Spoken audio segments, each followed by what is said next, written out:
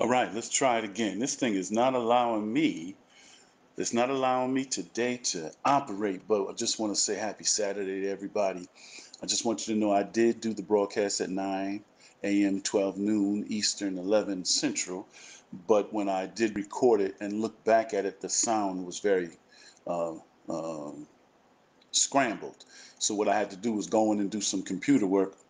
Not very techy, but I had to go in and figure it out. So hopefully we got it all set. And we're back to navigating on this. So we're here on Saturday, and I appreciate all of the comments that came from the previous video about playing professional football and what the journey looks like from high school all the way up to the professional ranks. And some people said to me, well, why aren't you talking about basketball? And so I said, you know what I'm going to do? I'm going to talk about basketball today, even though I'm going to replay this again in June 21st, because that's the day before the NBA draft. And even though the WNBA draft has already taken place, I still believe people need to understand the numbers and understand what it looks like going forward. If you or are a parent of a child who has aspirations of playing in the professional sports, I just want you to realize that the journey is not one for people who uh, don't understand what the journey looks like. You got to understand what the journey looks like. So today we're going to talk about what the numbers look like playing high school, college, and being selected to play in the professional ranks of basketball. Now, I just want to say that uh, for all of those who want to pursue this conversation further, you can go to my website. That's www.rorytedwards.com. Or you can send me an email at rorytedwards1@gmail.com. And we can definitely provide that initial consultation for you so that you'll have a better understanding of what it looks like. And also, you can go to my website and you can get this book right here. So you want to be a professional athlete. This is for parents, coaches, and athletes to understand what that journey may look like.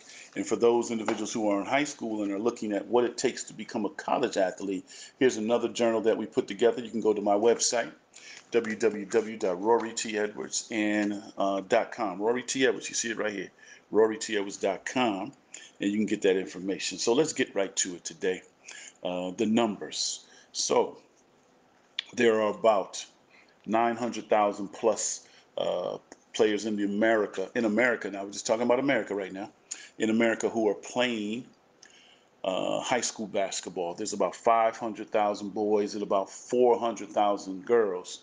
The one thing that we're not counting is those who are on travel teams. So we don't really know the full numbers of travel teams because we know the travel teams numbers change over time.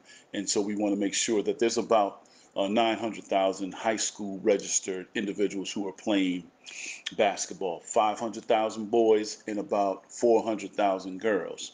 So now, after you complete that first 4 years phase of high school and you have aspirations of going on to college, the numbers drop dramatically.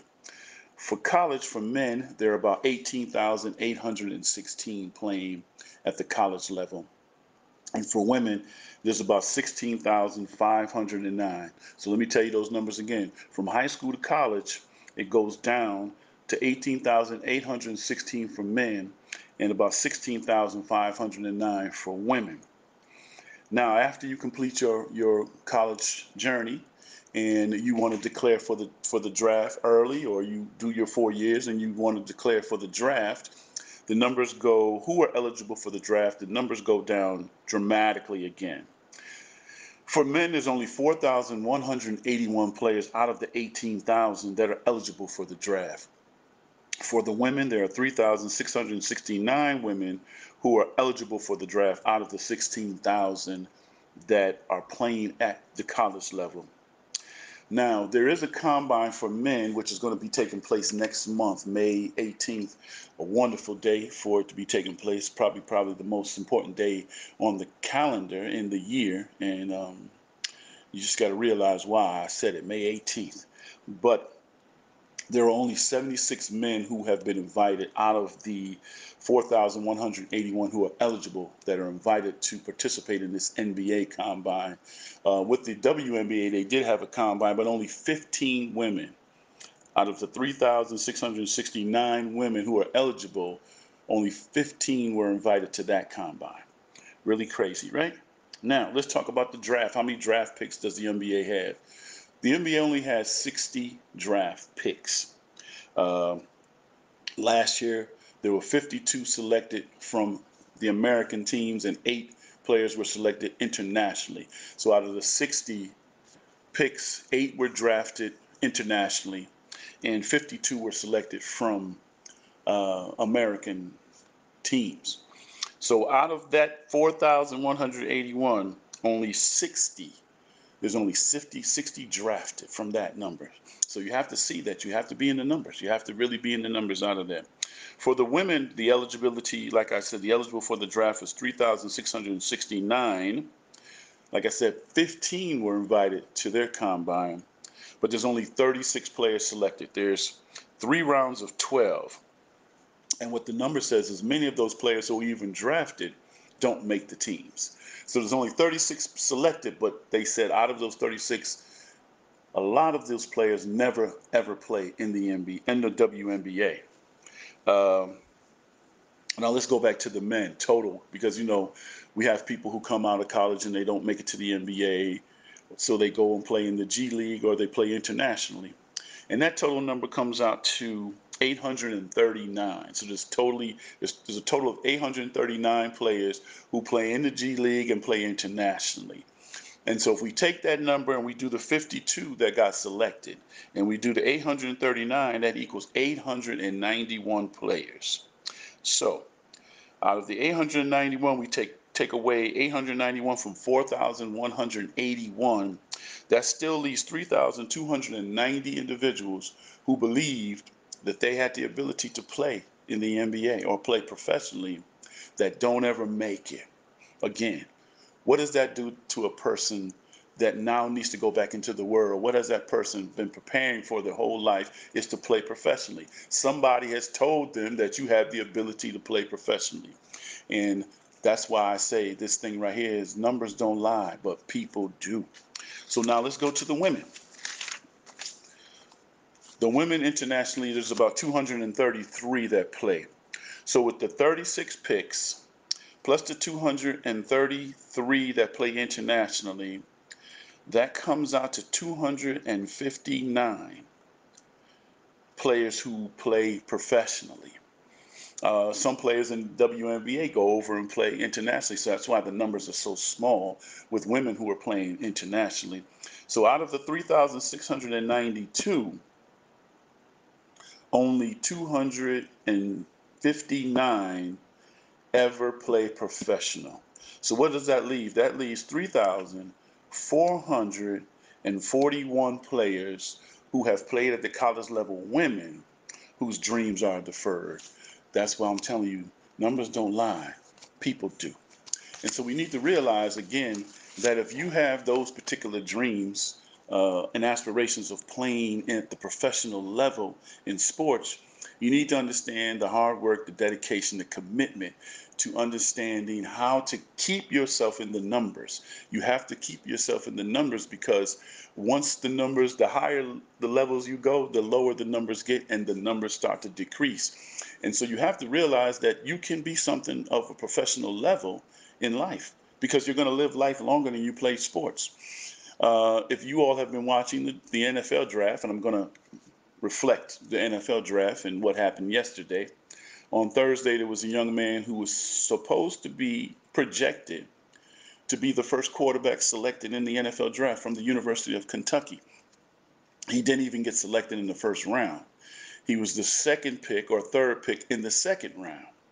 And so if you look at his demeanor on the first day, when everybody was talking about he was the projected #1 pick and he didn't get selected, and you look at his interview yesterday when he finally got selected, you can tell that he had lost a lot of steam. And he said that it doesn't make a difference as long as he got drafted.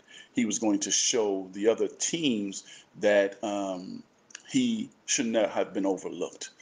Now, people may say, yeah, that's what you got to do. No, it's not what you got to do, because you were told by everybody that you were going to be the number one pick. You see what I'm saying? Numbers don't lie, people do.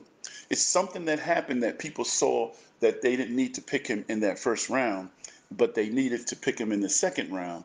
And that's what happens to a lot of people. A lot of people are going into these particular drafts, or they're going through their high school careers and their college careers, and they're believing that they are better than they are. They haven't prepared a lot of times to be who they are, and they aren't prepared for the reality if their name is not called. See, one thing is going to happen is if you wake up in the morning, your name is going to be called. And so if you walk out the door every day, I would say try to be the biggest and best professional that you can be. If sports was not the end all dream for you, there is a plan for you. I want you to know that God has a plan for you. You just have to understand it. And everybody who makes it may not be the person that everybody thought was going to make it. I've worked with some young men who were not on anyone's draft board, but during the time that they had to prepare to get ready, they proved to the teams that they were the right pick. And somebody whose name was supposed to be picked did not get picked. And so it's not that your dream can't be fulfilled, but you have to be prepared to fulfill it by putting in the work. You can't just have practice and then go home and not continue to practice. You have to put in the work so that you are the best prepared when it comes time to step on the court. And the other thing is, for people who are selecting the college, this is what you need to look at right here.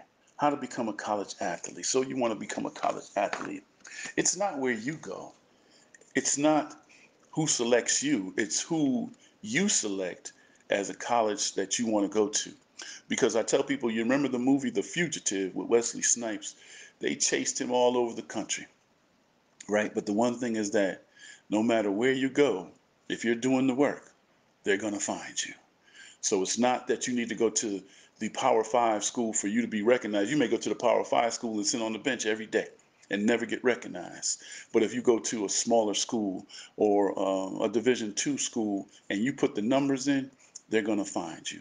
So I wanted you to write down those numbers, because now we're going to talk about baseball. We're going to talk about soccer. We're going to talk about track and field. We're going to talk about all of the sports that most people say they want to reach the highest pinnacle in, but are they willing to put in the work? And the best thing for you to do is to understand how you fit into the numbers. All right?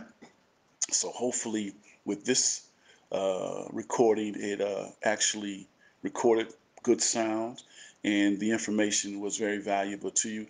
Please share this information. And once again, if you want to book your initial consultation, please go to www.rorytedwards.com and book your initial consultation, because here at the Rory T. Edwards Group, we do have the ability to help you navigate not only your journey in becoming a professional athlete, but we also have the ability to help you navigate your journey in becoming a professional person, because you're going to be that a lot longer than you're going to play sports. All right? So I want you to think about that, but definitely reach out to us. And I thank you for all of the comments, and I hope you enjoyed this one as much. We're going to rebroadcast this on June 22nd, because that's the day that the NBA draft will take place in the Barclays Center in New York. All right? So until we talk again, you be well. And remember, numbers don't lie, but people do. Ashe.